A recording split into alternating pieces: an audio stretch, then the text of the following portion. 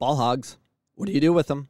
If there is players on your team that keep dribbling the ball and they keep losing it, and what do you do? You're supposed to be about development, right?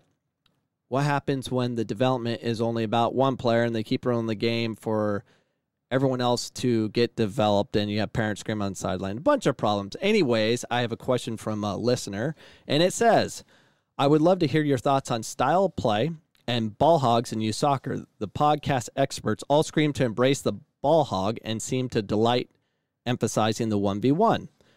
That would seem fine for the little ones. When you get to U13 and 11-a-side pitches, it makes for some extremely ugly soccer. On the size of the pitch, one player that is only interested in 1v1 and their own goal and is uninterested in the team really takes away from the game for all the other players. I would think that at some point, the art of the pass needs to be learned just as much as the art of dribbling. Finally, there is more opportunity for an entire team to have quality touches when everyone is playing as a team. So he has two questions, which I'll read in a second.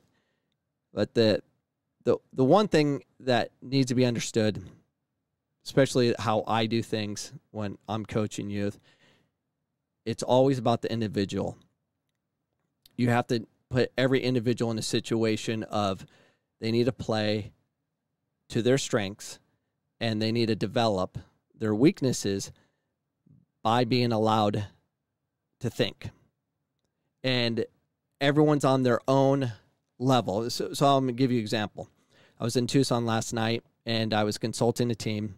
And when I consult teams, I watch them play and I give the coach advice, and occasionally I'll address the team and give information or go to their practices and do the same. But the game is more important because I could literally look over every pass, where the passes are being made, how many touches each player's making, and etc.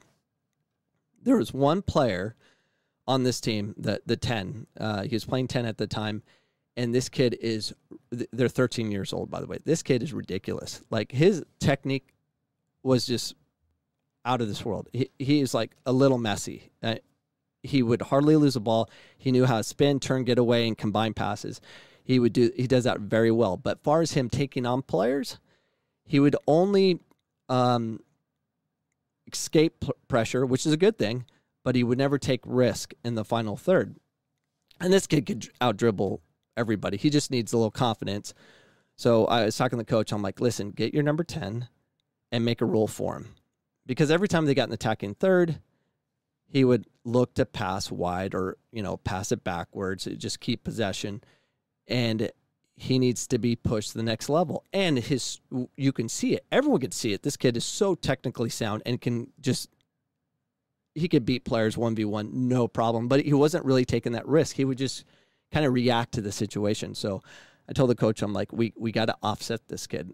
And when I say offset, is when you want to get a player to do something that's not in their characteristic, but you want to fix that, you have to offset it by creating rules, which I'm against rules, but you have to create extremes so they can balance themselves out.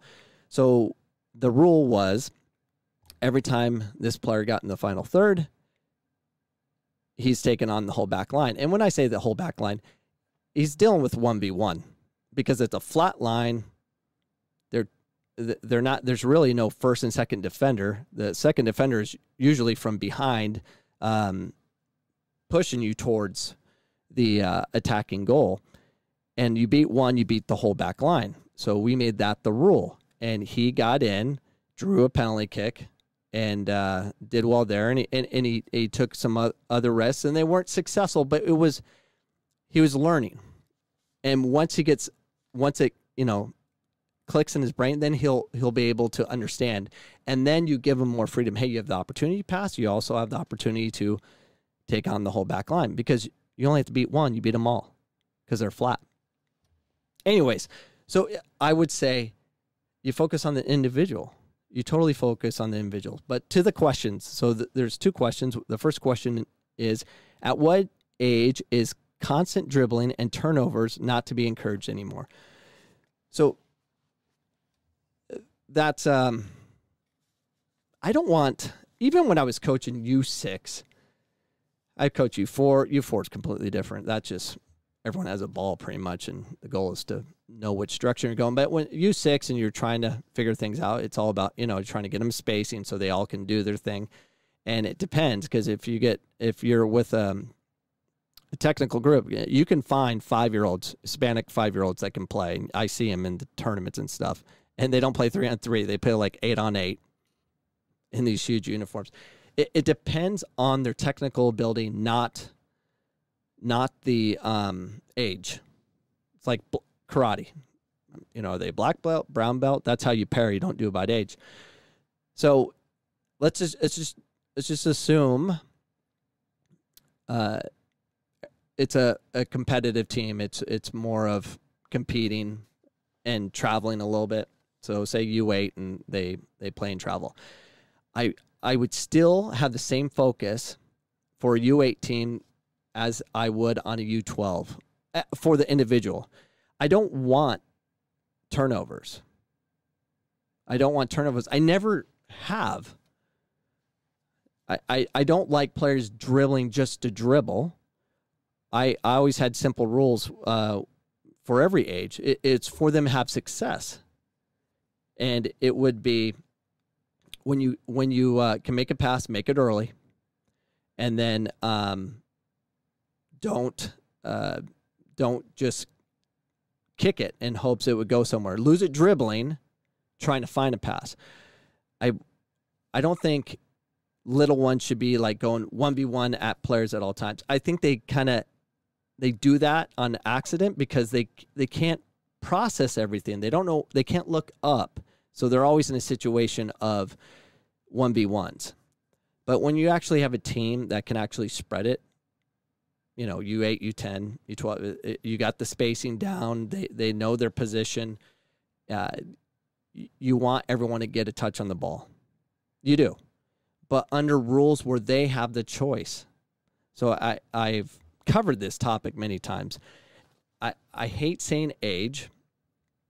I love talking about individuals. That's why I do stats.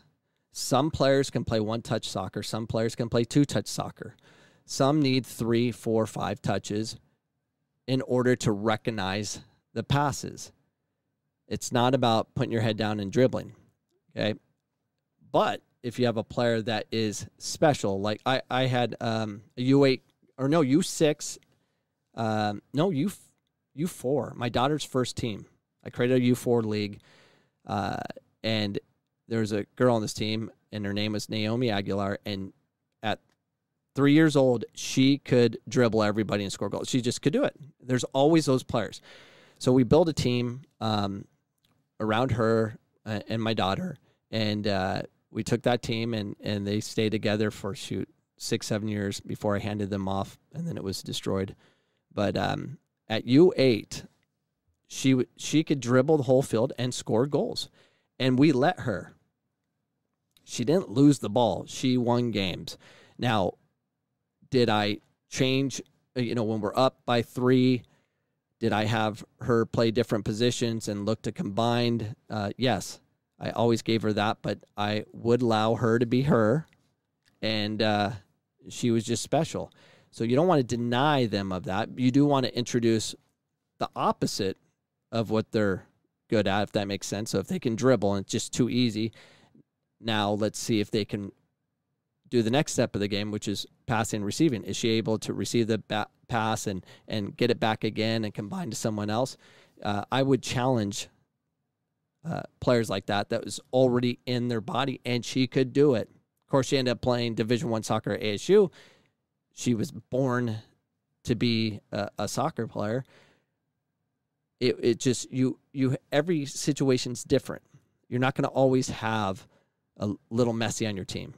But if you do, you have to challenge them. You can't just let them dribble to find their opportunities of winning for the parent or the coach. You need to challenge them. Let them score goals. At the same time, see if they can learn how to combine. And